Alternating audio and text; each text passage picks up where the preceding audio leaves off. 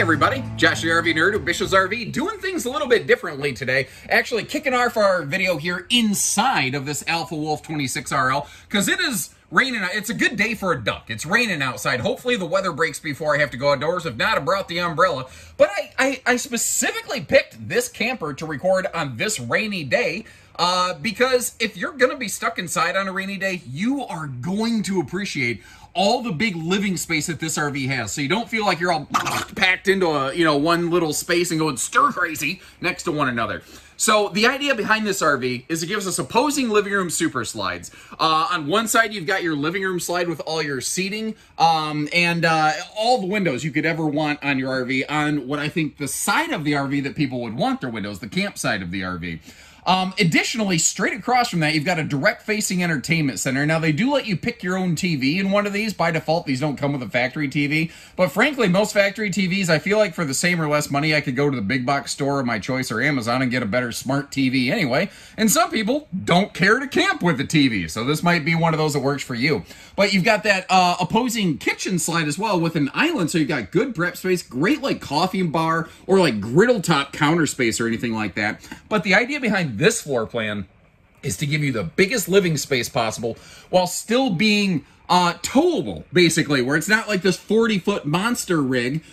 Instead, you've got a compact bedroom-bathroom design, completely designed to keep the RV lighter, shorter, less cost. But along the way, for the 24 updates on these, we've got things like that oxygenic shower head. It's the #1 aftermarket replacement shower head out there. You got the bigger vent fan in the bathroom that everybody would rather have anyway. They also have a vastly larger freshwater holding tank this year, and a bunch of other good little updates as we go. This RV has some good points, and it has some things that I think some folks are going to be like, nope, that's an instant deal breaker. And I'm going to do my best to cover both of those. And if you appreciate how, even on a rainy day, we get out here to give you the good, bad, ugly, and in between, hit that subscribe button. Let's get started. So starting back here in the big opposing slide living room and kitchen, the RV maintains a nice big feel, kind of despite, in a way, having a more traditional 6.5-foot interior height. That's also one of the things that does help this maintain a little bit of a reduced weight. It's not extra super duper tall inside. And if you do want extra super duper tall inside, we certainly have that. Brands like Eagle, Reflection, Ember, Touring are going to have those, bigger, more spacious features. And I've also done a thing here where this comes with what I call the Judi Dench Benchy Bench. It's the Franken table, where it's a table and 2 chairs with one floating bench, basically an ottoman on steroids that has storage in it. And I've placed that in front of the hide-a-bed sleeper sofa that's kind of coming into frame right now in the back of the RV. Because it helps, I think, kind of drive home the fact, for the most part, this is a couple's model. But like if somebody wants to chill on the theater seat, or if you have some guests or somebody else wants to stretch out over here, multiple people can be here and kick their feet up all at the same time. And with that being a sleeper sofa, you can maintain some comfort doing it. I really appreciate, look how they're putting lights under the overhead cabinets and on the rear wall. They've actually, I think they've almost doubled the number of lights that they have in these compared to years past. And if you look at those nice side stands, that is a 2-person kind of cedar sofa, but you've got household and USB outlets on both sides, right near the tabletop where it makes the most sense. And again, speaking of lighting, some manufacturers will put like 1 or 2 lights above the dining. Like they did the decorative light and just the generic let's cast some light on the subject kind of lighting on here. They've really brightened and lightened it up. Now, you might notice how not every window opens for airflow. Again, that's one of those things where Arctic Wolf is the 5th wheel version of the Alpha Wolf family. So kind of right, kind of not. But the Alpha Wolf series is not made to be the biggest, flashiest, fanciest thing. But this year, they're including some creature comfort features, like a little centralized vacuum on the left, and the little, what I call, electric dustpan on the right. That black rectangle, it's got a little toe flick, where you literally just flick it up, and it goes and makes that kind of, vacuum sound. And you just brush everything right into it, which is kind of nice. You don't necessarily need a dustpan. I found out when I was in science class when I was younger that science doesn't suck, ladies and gentlemen. Because technically suction does not exist. Vacuums exist. suction is not a real thing, scientifically speaking. Isn't that a weird little mind bender? Anyway, now, when you move the ottoman over here, the coloration is a little bit different because it is designed to match the color of the chairs over in the dining area. So it might, I don't know, it might look a little like not ideal to you, but that's the case. Now, there is a factory option for a TV. Right now I'm laughing because my wet shoe squeaked against the pleather of the sofa, and it sounded like I was cracking rats in here. And I can't wait for the comments to be like, yeah, sure, it was your shoe, Josh. And I'm not going to sit here trying to replicate it because it's just going to go badly, I feel. Anyway, but what I'm getting at is the TV is at a good viewing position. Well, the entertainment center is at a good viewing position should you choose to mount a TV. So kind of keep that in mind. And I do like how they cleaned up and trimmed up their slide fascia this year. And if I'm going to get, like, it's neat that they added the central vacuum, that they improved their solar package, that, you know, the shower head is better, the freshwater tank is bigger this year. Those are all cool features, no question. But I think the best thing I can say about Alpha and Arctic Wolf this year is for really, I think, one of the first times, largely in the history of this brand, they have put a focus on delivering a clean product where you don't have to come through and with a staple gun and rehang tons of trim. You don't have to grab a dustpan and sweep up 10 pounds of sawdust off the floor off a brand new RV. Don't get me wrong.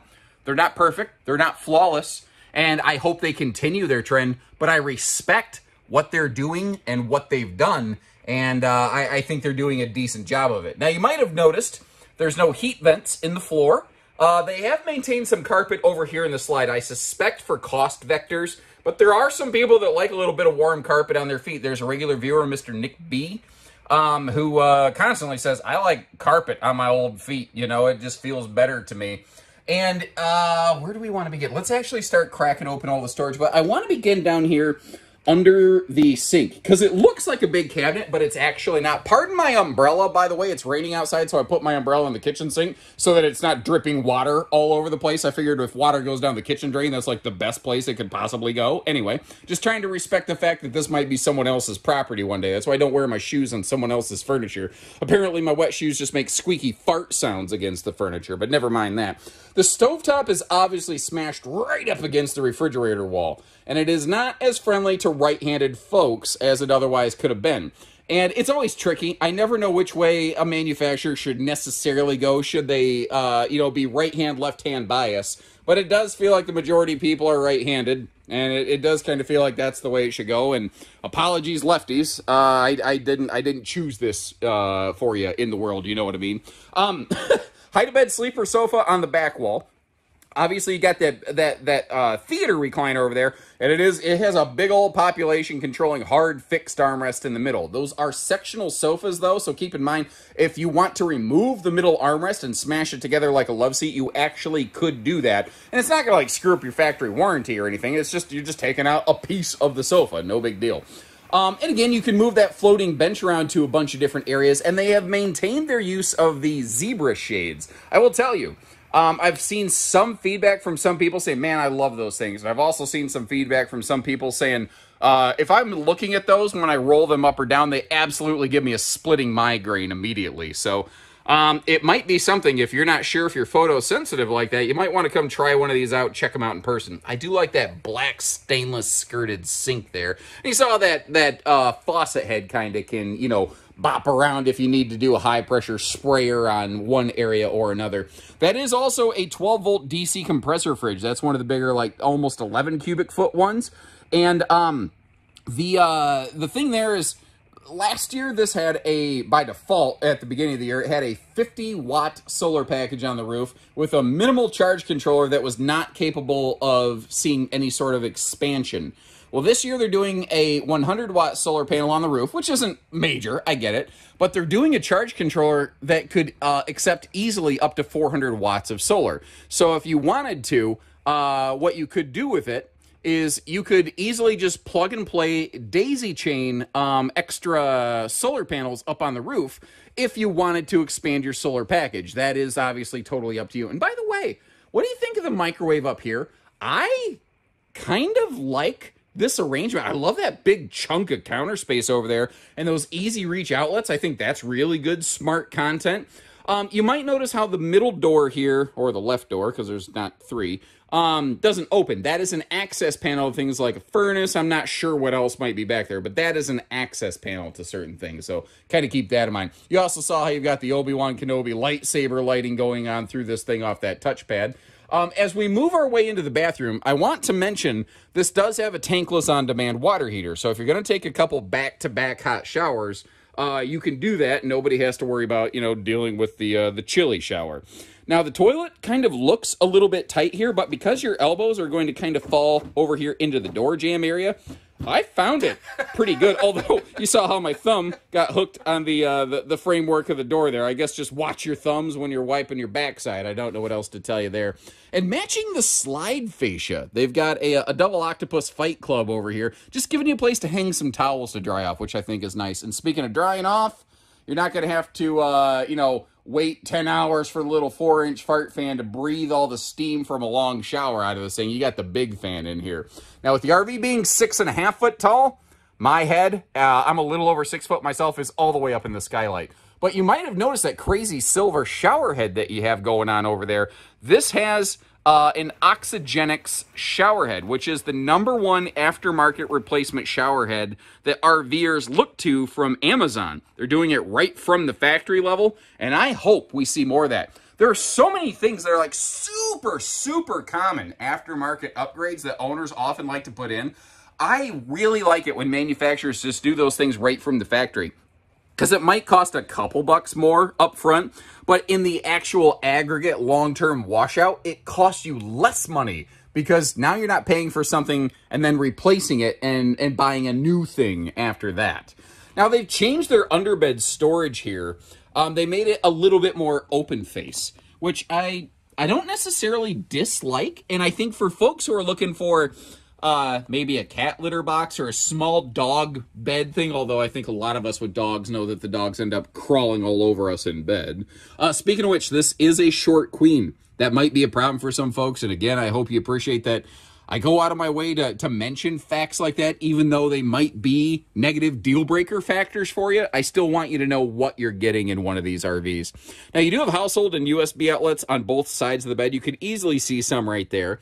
Since you have a sliding privacy door over here across from the bed, you've got TV hookups over there on the right-hand wall. If you plan on using them, you better get a swing arm mount because it's going to be a funky viewing angle. The only people that are going to see it are the folks camping next to you.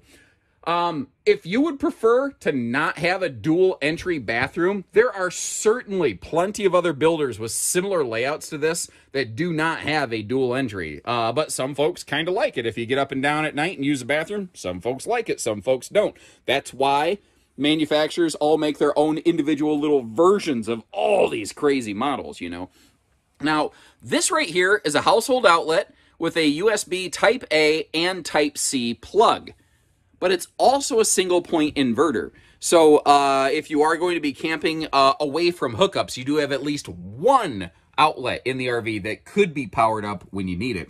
And if you notice here, they've redesigned their bedroom storage and now have a drawer on each side of the bed, which I think is really cool. One thing I would like to see them do is what I call the headboard power pockets, where instead of making that closet so deep into the nose, they kind of just flatten it out on the back and create a pocket right by your face where you could like keep your phone and stuff.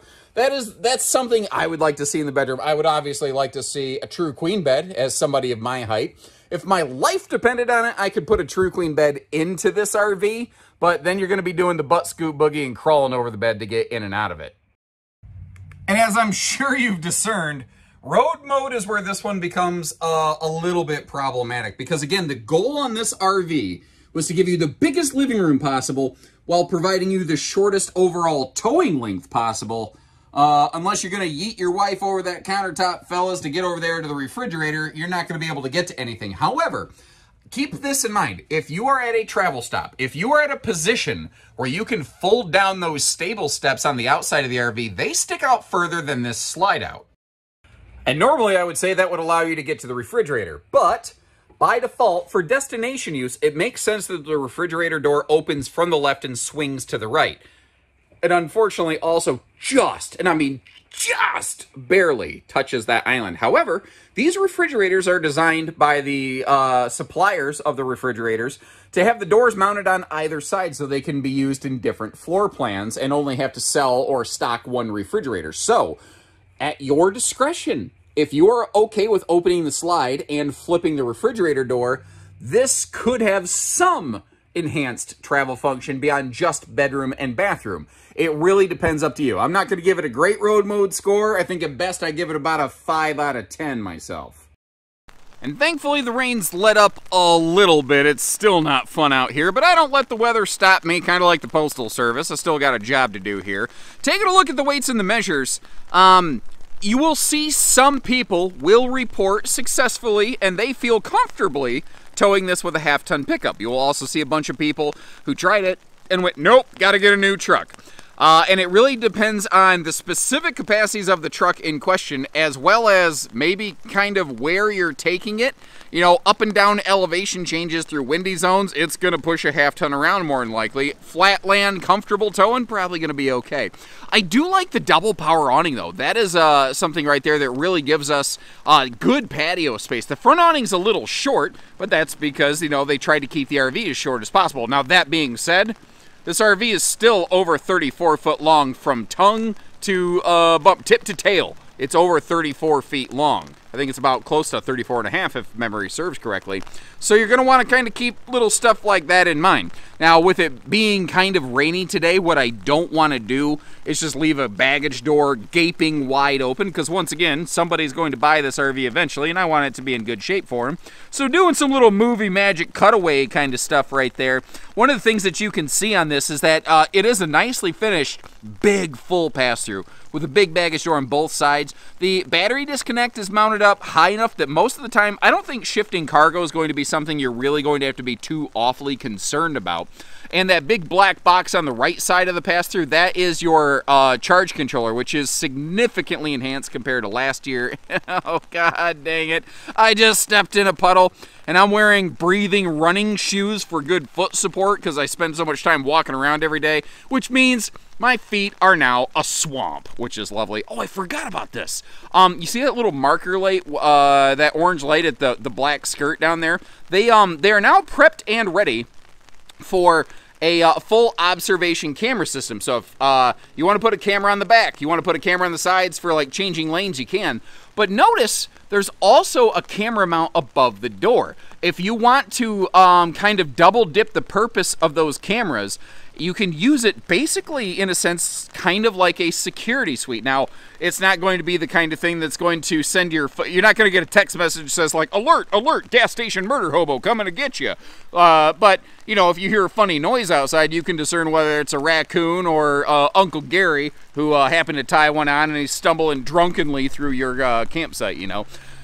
And it's interesting what they did with the outside speakers. I like how they put them down low. If you notice, what they actually did is they just hid them behind the theater seat. Technically what that means is there's like a little boxing to kind of enclose those inside the RV, but they put them in a place that no one's really ever going to see them. I think it's really smart, personally. Now, they've stuck with their thermal window tint right here. These didn't used to have any variety of window tint whatsoever. They also used to have a darker gray skin. So between the window tint, the PVC sun-reflecting roof membrane, the white AC shroud, the 15,000 standard BTU air conditioner, the thermal tint windows, and the fact that you can option this with a second air, this is something that could potentially do reasonably well in hot climates, which is important because when you have tons of windows, every single window has basically almost next to nothing in terms of R value. It is very important that you have a way to keep the RV comfortable in those climates. Now, what I would welcome, because I'm just a simple Midwestern boy who's, you know, it gets hot in Michigan, but it don't get like Texas, Florida, Arizona hot.